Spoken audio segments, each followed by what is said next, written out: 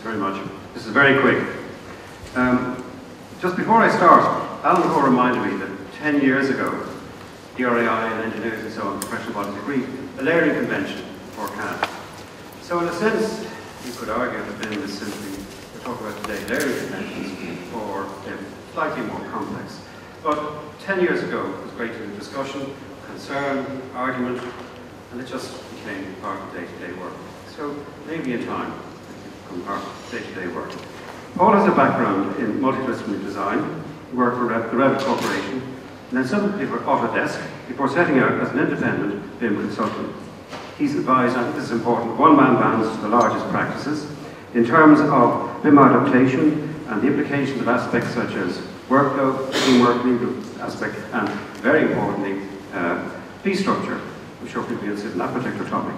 He's the chairman of the ACE UK BIM protocols, which is now in the second release, is a freely distributed model for best practice in quality assurance. It's gained worldwide acceptance and used in many countries and in several translations.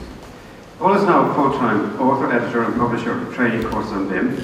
He's turned his hand to educating the market on the benefits of fully collaborative BIM ethos. In his spare time, when reading this CV, it's hard to believe he has spare time. He's a magazine columnist who has a popular trainer and speaker around the world. So, I'd like to take the stage.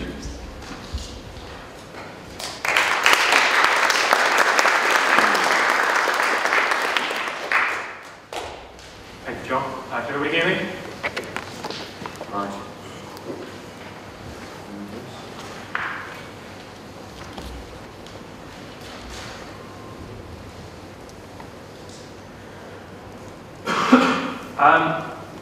As John just said there, my background is something that I feel I should apologise for in some respects, because there is a heavy Revit influence in my background, having worked for Revit from the outset. 13 years now I've been using Revit, and I've trained trainers around the world. My territory used to be Europe, Middle East and Africa for training trainers and consultants on the use of BIM. So I've done a lot of Revit over the years. But I want to make one thing absolutely clear, and that is that for me, Revit is a tool for delivering BIM, and it is one of many tools on the market. It is currently the tool I use to deliver a BIM methodology. I can't say what the tool will be in 5 or 10 years' time that I use to do this, but currently it happens to be Revit. Now, I'm not going to stand here and discuss the pros and cons of software. I'm not going to try and persuade anybody into any particular line in that regard. We're talking here about the fundamentals and the principles of a methodology. Now, Ronan, I know, has given a good grounding of what BIM is and where we need to spend money in order to adopt the methodology. What we're going to talk about today is where we can move forward, or where you guys can move forward in developing, adopting, adapting the various standards that are out there, potentially developing your own protocols and bits and pieces, but certainly to work in a unified way towards the objectives of BIM. Now, there is a situation across the world, really, in regard to BIM, and that is that there is a lot of confusion. There is a lot of people out there on the client front, on the contractor front, who are demanding that BIM is used on a project. Equally, there are architects and engineers that are jumping up and down and saying, yes, we're BIM, we can do BIM. And a lot of those parties on both sides of that fence don't actually understand fully what BIM is. And when I mandate that you must use BIM on my project, I don't actually know what I'm going to get from that. I don't know what you're going to deliver to me, in what format. I don't know what I'm going to do with it afterwards. So there is an awful lot of education required across the entire market before we can really see the wood from the trees in some respects. And defining a standard is not about getting a group of architects in a room and sitting down and deciding how you're all going to use a particular bit of software. It is an understanding that incorporates the professional bodies. It incorporates the architects, the engineers, the QSs. It's going to incorporate the lawyers and the insurance underwriters and a lot of other people besides that have a vested interest in seeing BIM used correctly and in a standardized format. And that's really what's got to come into the fray when we talk about standards. So these are some of the questions, when I sat down to sort of look at this particular topic, these are some of the questions that sort of popped into my mind. Because and some of them might sort of surprise you in where I'm coming from with some of this. But if we look at some of these questions one by one, hopefully we can come to some answers. And I'm not necessarily going to give you those answers today. What I'm trying to do is to get a debate going, to get things moving, to get things started with respect to you guys forming your own standards. Because if you don't have ownership of this, then that's going to fail from the outset.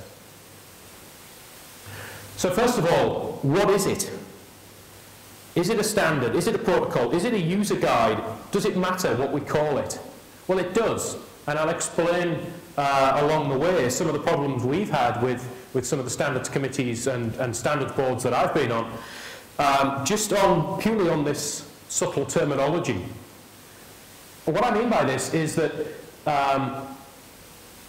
a lot of, if you sort of sit down and you get a group of experts, BIM users, some super users, and you sit them down around a table and you say, right, we're going to write a standard. We're going to show people this is how you should use the software. This is how you should develop the material in order to transmit it and use it. What you will find from 50% of those super users is that they get down into the nitty-gritty of press this button and then do this and then do that, and it will result in this, which is the best way to do it. So you very, very quickly slip into user guide mode, and as if you're training your users exactly which buttons to press to get the desired result. Now that's not a standard. At the other end, at the other extreme, the standard becomes more of a legal document. It becomes something that is almost unreadable to the average user.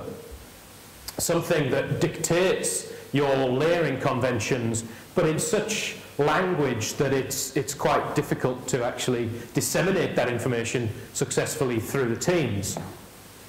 The protocol is one that I sort of personally favour because that's sort of a midway ground. It's layman terms. It doesn't go into the nitty-gritty of which buttons to press, but it's halfway house between the two. And as I say, it might sound like a ridiculous sort of discussion starting point, but it is one that is quite hard to stick to. And it's incredible how many times we've had to sort of bin really useful information, or not necessarily bin it, but push it to one side. You know, somebody's gone away and they've put a huge amount of effort into producing reams and reams of paper on a particular topic, and we've plucked out 6 sentences, which is all that's actually the standard as part of that, and had to sort of push it away from the crying man in the corner who isn't going to see it published. Now, in putting a standard together, in putting a protocol together, there's certain things that we need to do, and there's certain hoops that we've got to jump through in order to see the successful adoption of any standard. And part of this is politics, part of this is getting some sense of ownership of this document. Everybody's got to have a hand in. Not necessarily because that produces a successful document, but if they don't have a hand in it, then they don't have a vested interest in seeing that it works. And there's a lot of truth to that sort of approach. So we need to identify who is involved. I've mentioned some of the parties already, the architects, the engineers, the QSs, the insurance, the legal people, the FM. There's a whole sort of host of people that may or may not get involved in this process if we're to see it done successfully. We need to define the terminology, we need to define the scope of the document. What do we intend to achieve? And in looking at this, what's out there? There is an awful lot of information already out there. We don't have to start from scratch in pulling the protocols together. Perhaps there's too much out there. Perhaps there's so much out there that it's difficult to actually see what's useful, what isn't, what's contradictory, what is so similar that, well, which one do we use? There is a huge amount out there. And in some respects, you've just got to kind of read through all of that and see where the common ground is and pluck the various bits and pieces out. Having a good team of people that are going to dedicate time to this is going to be critical. And in assigning responsibility for certain sections of this document, it's imperative that a deadline is set and that people are seen to deliver by a certain time. Often this comes down to a small group of people who actually get this sort of thing done. There may be an awful lot of people in the wider circle of reviewers, of people that are dotting I's and crossing T's, but the actual authoring process of writing this material will come down to a very small handful of people.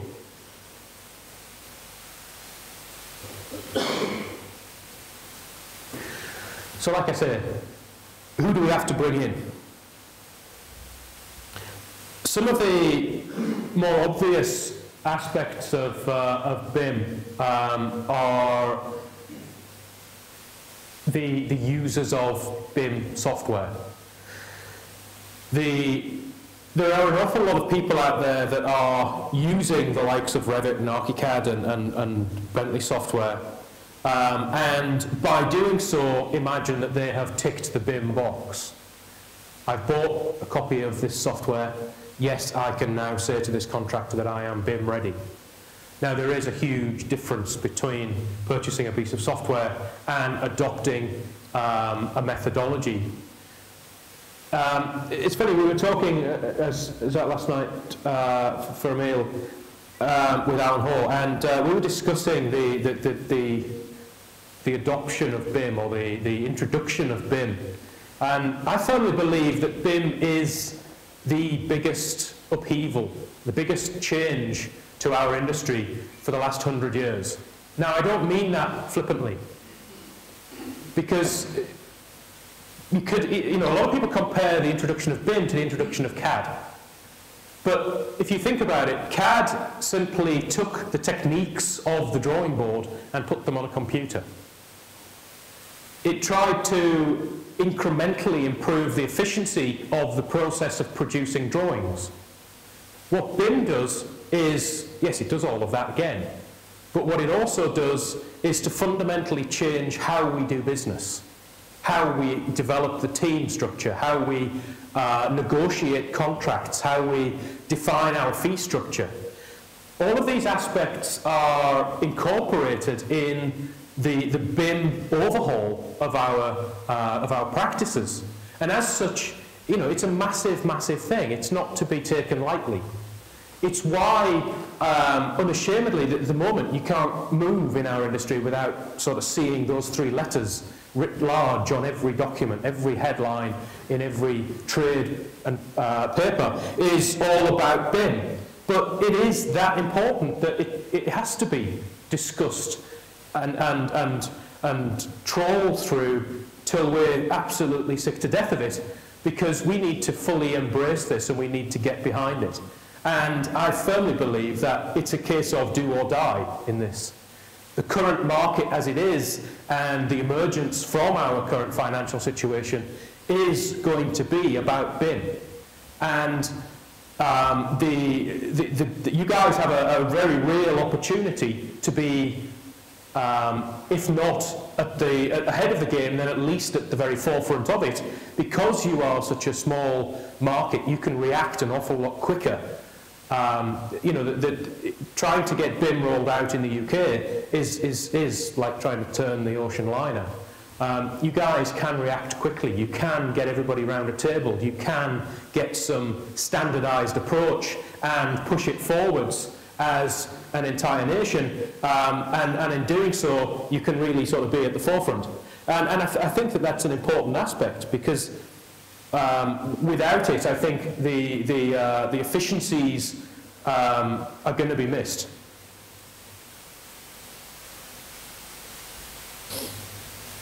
So as well as users of the software and the fringe benefits that come to the manufacturers and the fabricators and so on and so forth, it's important to discuss in this standardization the clients. So the various government bodies, the various parties that represent huge amounts of buildings need to be in that discussion when we talk about standards. What are we going to deliver? How are we going to deliver it? How are you going to use it once you take it forwards? We shouldn't forget that the vast majority of buildings already exist, and we can easily define BIM protocols for that greenfield site of putting up a new building. But we've got to develop as an industry the protocols and the workflows surrounding the refurbishment of existing building stock. How can we improve the energy efficiency across a swathe of 1,000 buildings, not just producing this one unique little piece of architecture that is on this nice little flat field? And that also needs to come into this approach of standards. The need for standards and protocols is not led in the UK by the architects and engineers. Everyone's happy to take whatever's out there and use it internally. Everyone's happy to mix and match, change their existing CAD standards and actually get something that works. And that is the cheapest way forward. Bizarrely enough, if everybody just sort of spends a bit of time, they're comfortable with what they've got, it's something which is their own IP, and we're very protective of it, and we can tick a box to say that we have BIM standards in place. But the requirement for an industry-led standard approach by everybody comes from the lawyers and the insurance teams. Now, I'm on various sort of steering groups and advisory boards in the UK, pushing a lot of the BIM standards forward. And we, obviously, one of the teams I'm on is the legal and risk team. And we had a representative from an insurance agent there who basically said that they were so concerned about the free-for-all in BIM that they were looking to ring-fence all BIM activity and say, right, okay, we will ensure the deliverables that come from the design process. We will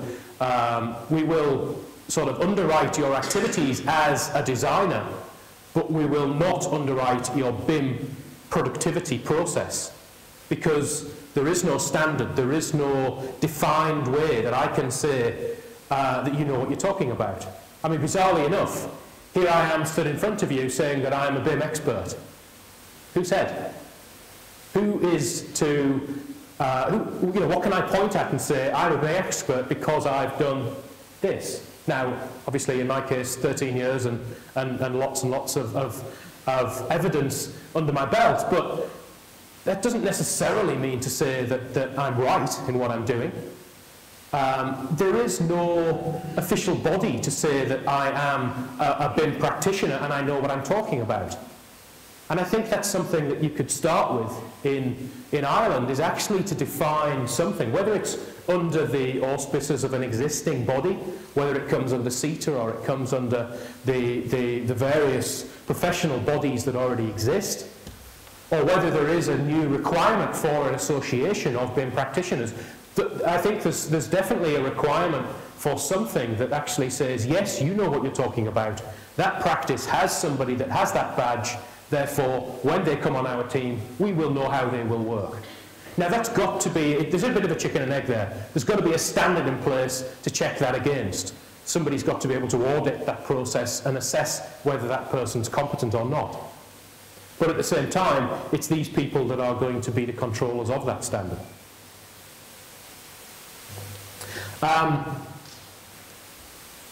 Just read through that. This is something that we put together. I wrote this for one of the UK government steering groups, and this is a work in progress. But I wanted to sort of flash this up. This is something that will be released and on various websites and things. But it's a process we've gone through in actually trying to educate the market. So this is aimed at the small to medium enterprises that are trying to understand, do I need to get involved in BIM?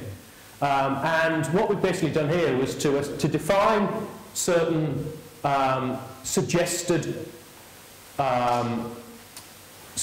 solutions to BIM, ranging from you need to be aware of it and keep an eye on it, through to you really need to pull out all the stops and get everybody trained, and obviously steps in between. What we've then done is to identify, through a series of questions, how you interact with the building. Are you an architect engineer? Are you part of the supply chain? If you are, then do you do this? Do you do that? Is your manufacturing process able to use the digital data, etc., etc.? And the end result is you come back to one of these suggested solutions at the side here. And this is all about this education process. And it's a huge requirement that we actually educate the market in order to understand who is involved. So, the wheel already exists, you might just have to change the tyres. The last thing that the worldwide BIM community needs is for another standard that everybody should now follow. We've got an awful lot out there that can be pulled apart and put back together again in a form that suits your particular requirements. There is no need to start from a blank piece of paper. Some of them are more software specific than others, and I'm going to talk about a couple of those as a way just to explain certain things. Others are freely available and are very generic. So two particular ones to look at are the AIA and the Penn State, which are currently available. The AEC UK, which is what I'm a member of, is about to bring out release 2, and I'm going to talk about that one in a short while. But there is a lot out there to start reading. We also need to look at interoperability, because without interoperability, BIM is nothing. BIM becomes an internal process of creating better and faster information. You throw interoperability into the mix and suddenly BIM is that game changer that we're all talking about. Because information is what BIM is about. BIM is not 3D modeling. BIM is the association of design intent with object data. And the ability to transfer that information from one platform to another is imperative. How do we do it? Well, we've all talked about IFC and COBie and the rest of it. COBie, by the way, is just a branch of IFC. It's all part of the same thing. COBie is what is being dictated by the UK government. And it's quite a disappointingly low-level communication standard. It's effectively a spreadsheet. You could conform with the COBie protocols with a pencil and a copy of Excel. You don't need fancy BIM software to actually meet these requirements. That said, this fancy software does output directly to COBie in a way that means that you don't really have to bother with it. But it's not, it really is a very, very low-level transfer protocol. And it's certainly not a two-way approach. You couldn't sort of take information from COBie and build a model from it. It's all about transferring information in a way that is the common denominator for everyone. IFC, as a bigger picture, it does have that potential, and IFC brings up an awful lot of debate. I don't know if any of you go onto these LinkedIn forums and various other forums that discuss BIM, but you can't ask any question without it ultimately coming down to Autodesk versus the world almost. Very vehemently, people defending different bits of software and why won't Autodesk support IFC and these sorts of bold statements. It's not quite as simple as that, and it's not a discussion I'm going to get into. IFC is a standard of passing information between software applications. Where it falls down is the fact that it's not a tight enough standard. If you imagine having and this is a simplified summary of how IFC works, if you imagine you've got a list of 100 things, in order to conform with, to be IFC compliant, you need to tick 20 of those boxes. Now, as you can imagine, if I've ticked 20 of those boxes, I am compliant, my software is compliant. But that's not to say that somebody over here has ticked the same 20 boxes, and we can actually pass like ships in the night, because we're both IFC compliant, but we happen to have ticked a different 20 boxes. The worst example of this is actually Revit, where you can IFC export something and it doesn't come back in again. Because the IFC import and the IFC export are two different standards, which is the most bizarre thing in the world. So it's not just about Autodesk's fault, it's about there's all sorts of bits and pieces in there that need to change in order for that to improve. IFC is the closest thing we've got to an interoperability language for BIM, and I strongly hope that it will actually meet our expectations ultimately. But there are others. There's GBXML for the environmental stuff. There's a whole host of others that are out there and are emerging. Okay. So very quickly, I'm going to run through the AEC UK efforts, just because it forms a bit of an example of how you should and shouldn't do stuff. So the AEC group was formed from a committee of like-minded individuals. We basically had people that were tasked within some fairly large organisations, medium to large organisations. They were tasked with developing standards in-house. And instead of working 100% of their own efforts, they got around a table, divided up the efforts, and wrote different sections each, and ultimately they created something that worked for all of them. So that's how we started, and bizarrely, as John said at the beginning, it started with CAD layering standards. That's where the AEC UK committee came from. So exactly the same origins as this group that we represent here today. Now, what happened with sort of taking that forward was we said, okay, we're not about defining, new standards that are going to compete with BSI. We're not here to sort of set ourselves up as a new organisation that's going to lead the world. We're simply here to try and provide an interpretation. How do we actually take those standards and make them work in the drawing office? And that's really what it was all about. So where are the gaps? What do we need to do? Which standards can we pull in order to make this work?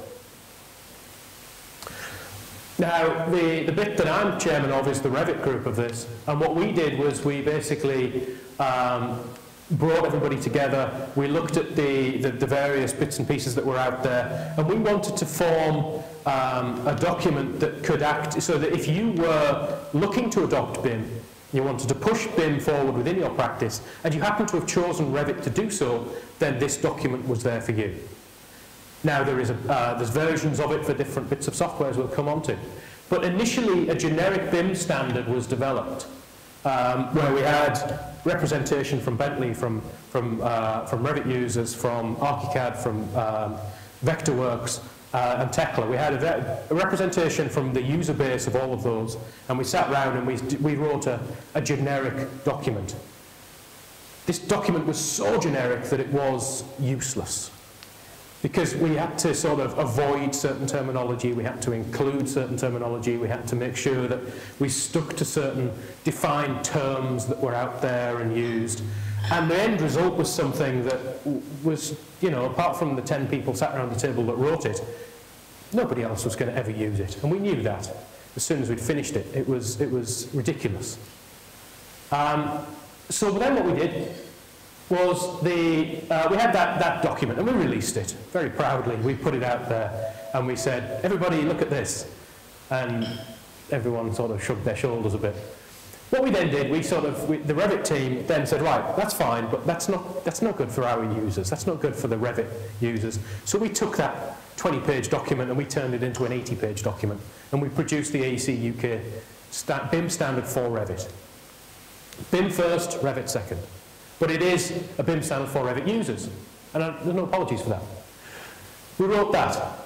And that was then taken by the Bentley crowd, by the Vectorworks crowd, Archicad, Tekla, and they basically looked at that and said, right, well, if we change this, this and this, we can make it work for us.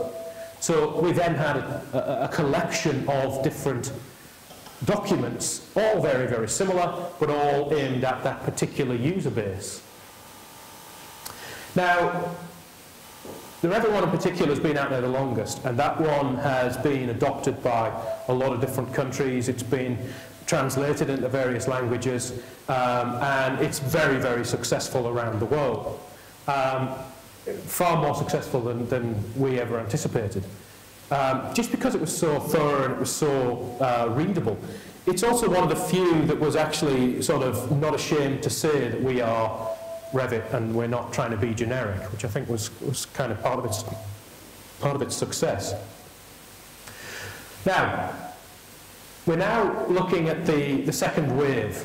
So we've seen that success that we've done from that first wave. We're then looking at the second wave, and what we've done is we've taken that Revit standard, we've taken all the feedback, all the comments in, and we've developed it into Release 2.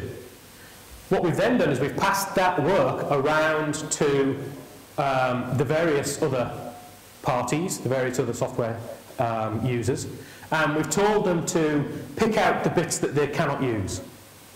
So take out everything that is irrelevant to you and leave us with what works. And what we're left with is a hub in the middle with a spoke for the Revit aspects. What we've then got is spokes for the other aspects. So the idea behind this hub and spoke approach is that you would approach this and say, right, I need the center hub plus that particular spoke over there because that's what I'm using. You may choose a different spoke, you may have to choose several spokes because you're using different bits of software. And obviously, the rim that's going to go around the outside of that is the interoperability of how these different software packages work together. So that's the approach we're now taking in developing this set of protocols. And note the name change from standard to protocols in the process. Again, over heavy debate and political pressure, we've changed the name of it. So there's all sorts of deliverables coming out of that. We've got checklists for transmitting information. We've got checklists for BIM execution plans. We've got health check. We've got templates for the different software applications, etc. Lots and lots of information we have to consider when we're thinking about what comes out as the deliverables from this set of protocols. From a government perspective, we've also got to think in terms of what are we trying to achieve? Are we trying to do something that is for today or tomorrow? Are we trying to set some ideals and some objectives that can be met in 5 or 10 years' time?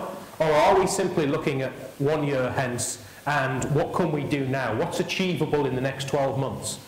And how should the standard be written? Where do you look for that sort of goal, if you like? Should it be halfway house? For example, here we are with the levels of BIM. What are we aiming for initially? Are we trying to say that we should have, I mean, what the government in the UK have said is that they want to see level 2 BIM used on all public procured projects by 2016. And that's down here. So it's not that we're trying to say that we're going to go the whole big level 3 picture, but what they're saying in the UK is that level 2 is achievable by 2016 by the masses. To be fair, there are people that can achieve level 2 right now. There are people that within 12 months will be able to achieve level 3 quite successfully across their design teams. But the masses are not going to get there by 2016. And it's an achievable target to say that people get to level 2 by 2016. Very, very quickly, BIM level 1, your silo approach, your lonely BIM. You may use CAD, you may use BIM software to do it, but effectively you are in a bubble. You don't transmit your information in a BIM format, you don't send the model out to anybody, but it's used for your internal purposes. Any transmittal of information is on paper, even if that's digital paper, PDFs or DWFs or whatever it happens to be. But ultimately, we are talking about using the software in isolation of our transmittal process. So whether you're using BIM or you're using CAD is somewhat irrelevant in this level of information. So it's not exactly a huge step to get to this. What we sort of basically say is that level 1 BIM, no contractual change. Level 2 BIM, some slight amendments to the contracts, and we can achieve level 2. Level 3, we need a whole new set of contracts for IPD. But level 2 by 2016 is not, it's not a massive leap by any stretch. What level 3 BIM is about is where everybody's using BIM, all of that software is communicating successfully between the different team members, and you sit down regularly and you have your meetings around a virtual model. And ultimately this is where a lot of people are in the UK already in many respects. They don't go the whole hog, they don't use it to its full potential, but certainly aspects of this are creeping in. So some of those red arrows of paper trails are being replaced by the blue arrows of digital information passing across. The full level 3 BIM of this all working and paperless office and all the rest of it, I've been waiting 20 years for the paperless office to arrive, and I think I'll probably wait another 20. But it's, this sort of thing is where we stand.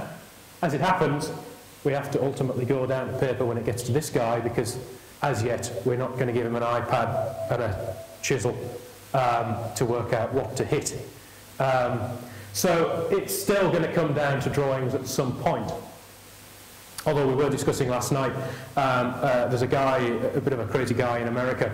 I'm sure you're all aware of the 3D printers that are emerging, and there's various forms of that. There's a guy in the States that's actually developed a 3D printer on a large scale, and he prints houses. And it basically just moves this big print head that sprays concrete, and then it moves around and sprays another layer of concrete, and eventually you end up with a house. I can't quite see that being the future just yet, but we can see that it's, this is ultimately where things, you never know, where things might head. But where is the standard aimed? Which part are we actually aiming for? Do we go for the ideal? Do we go for what's achievable today? And that's an important aspect. In defining the scope of the standard, you must define what you're aiming for. Do we say that we are going to dictate workflow that says that you've got your model, that cuts down into views, the sheets are developed, and we issue those sheets? Or do we actually acknowledge the fact that temporarily we might have to actually export that out into CAD, into spreadsheets, in order to develop our information in a more conventional flow? If you've got an office of 20 people, 2 of which are trained on BIM, and 18 are trained on CAD, then you need something in the interim that's actually going to allow that workflow to carry on, unless all of your work is left on the heads of 2 people, or the job is one or the other.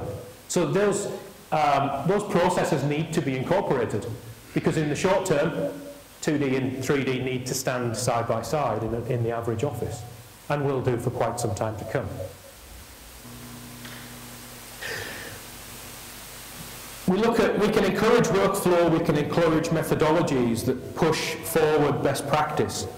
And I would encourage you to do this quite a lot, is to actually sort of say, yes, the software can do lots of things, but let's look at how it should work.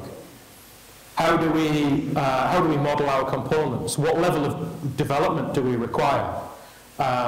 And whether you're looking at having a survey done on site or you're looking at delivering a model to an end client, the scope of that modelling information is imperative. And this is one of the most important parts of the standard.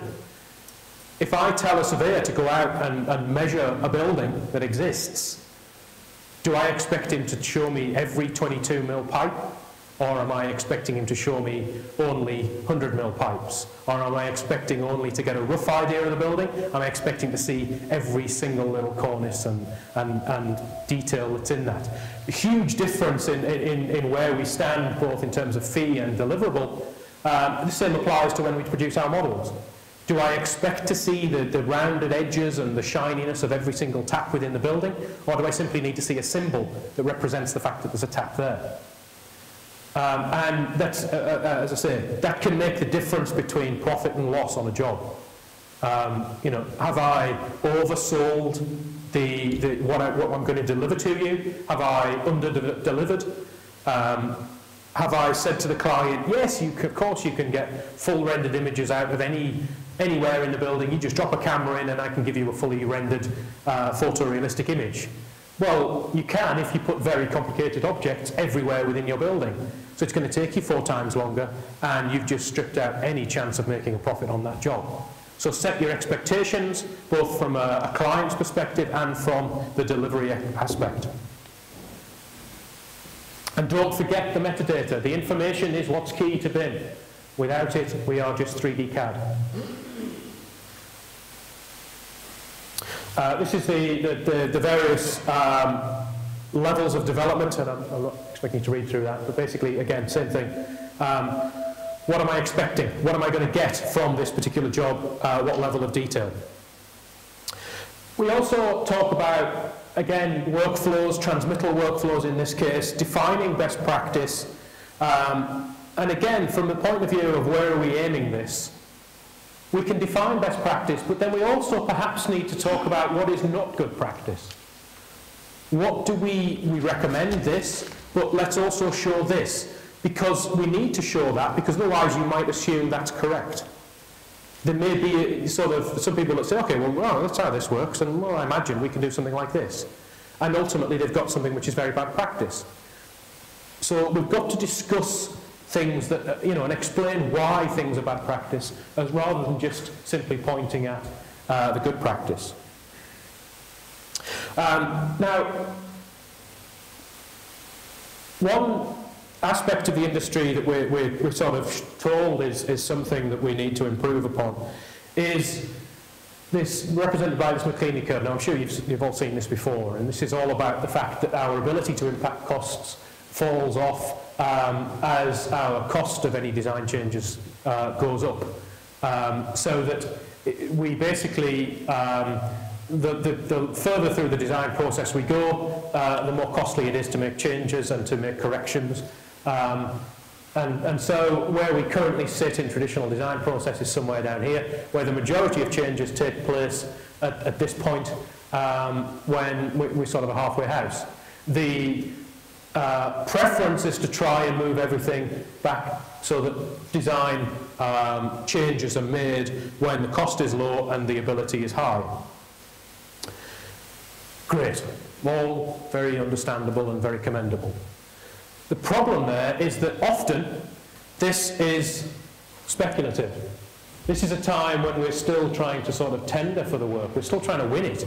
So the idea of me putting all of my effort in here when I'm not getting paid, or I'm still trying to sort of compete, and then by the time I get to here and I am actually now on the job and I'm getting paid, and actually, oh, worst case, I didn't get the job, but I've already put the work in. So, you know, there is a sort of an issue we have here.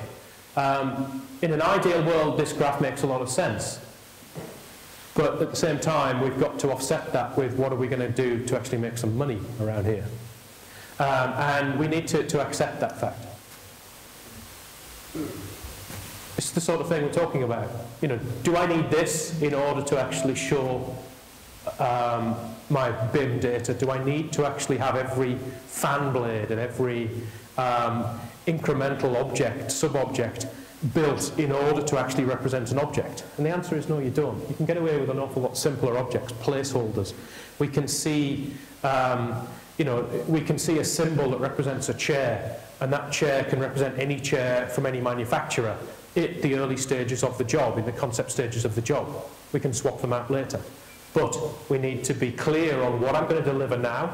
At this stage of the project, I'm going to give you grade 1 objects, symbolic chairs. Further down the line, when you're paying me lots of money, then I can give you grade 3 chairs if that's what you require. But horses for courses.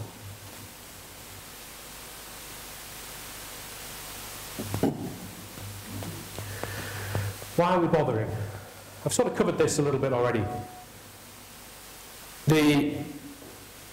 If we can form our standards, we can form our associations that recognise those standards and the ability for people to use and adopt those standards within a project, then we can bid for work on an international arena with a good, solid background. We can do so with the backing of our lawyers and our insurance underwriters because we're working to a confirmed method that we know works. We can bring our costs down because of that. And we can work on a level playing field. There are lots and lots of reasons why we need a unified standard and not disparate individual standards that work for me.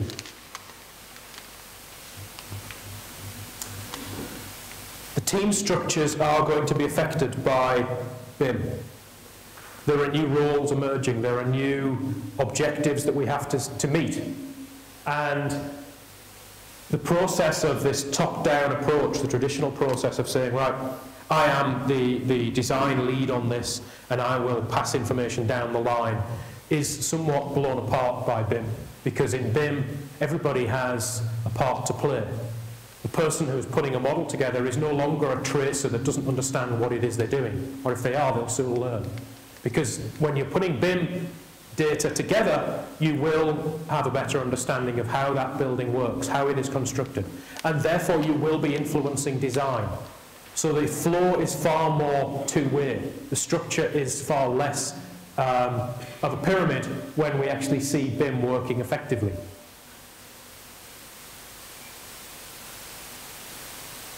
I've been advising various professional bodies in the UK on certain aspects, and one of the most common aspects is the role of the BIM manager, coordinator, the person who is going to ultimately control the information that flows between the various parties on a project.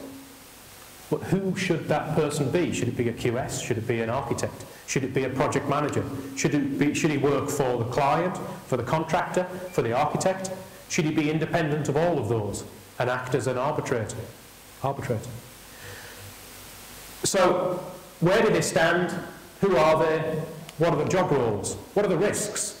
What am I setting myself up for? I recently got asked to provide an audit of BIM on a particular project. The client, based in the Middle East, had been asked by their client to provide at 3 key stages during the job to produce a full and independent BIM audit. How would I go about this? So I wrote a little report and I said, well, I would do this, I would do this, I would look at your processes, I would check these against the standards, I would make sure that everything was in place. And they said, okay, that all looks great, how much? And I said, I don't want it. I can't touch this because I don't know what the implications are. I don't want to be the first one to put my head on the block and say, yes, I've audited this BIM, everything's fine. The building didn't work, it's your fault, you audited the BIM. Well, yes, but what am I auditing? Am I auditing the design? Am I auditing the fact that the BIM wasn't put together in the right way? Am I auditing the fact that the design doesn't hold up as in a structural way? What am I actually auditing? And it was just too big without the backing of any sort of insurance company. And when I did speak to an insurance company about this, they just sort of politely declined as well. Because again, it's just, there's no precedence, there wasn't a common standard that we could point at and say, yes, if you do everything that's on this list, you will be fine. That is a key part. That is an absolutely imperative. We do need those people. I would like to be able to stand up and do that. Well, actually I wouldn't, but somebody needs to. And at the moment, it's a very difficult one. One of the big things that really got the insurance companies in a bit of a fizzle was the idea of the single building model, a term that's been thrown around a lot. And the insurance companies read that exactly as it's written and expected the single building model to be all parties all working on one file, throwing information in, and the result is a fantastic building or a complete mess and everybody pointing the finger. I didn't do that, you did that. Look, there's the log that says you came in and you did that on that file on that day. It just doesn't happen.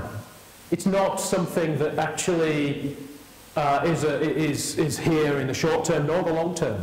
Everybody has their own models. All disciplines have their own version of the BIM, and they bring those together in a collaborative sense to meet and to discuss. But you don't actually work on the same model all at the same time. Legal implications of, as we've said, of contract, of litigation, risk of the terms of the contract as far as deliverables are concerned. What are you going to deliver? Who owns what you deliver? Does the BIM data, the 3D model that you have, at the end of that job, do you just give it to the client, to the contractor? By virtue of the fact that they've paid you, do they therefore own the model? Or is that an extra? Is it something that, okay, I decided to use BIM myself, I could have used CAD. I didn't, I chose to use BIM. Does that mean therefore that I should give you this incredibly rich and powerful model because of the decision I made? Or is it something that I should keep for myself and give you what I was contractually obliged to give you, which was a set of drawings? There will be a huge amount of intelligence in that model, and consequently you need to assess how much information goes in and where that information, where the ownership of that information lies.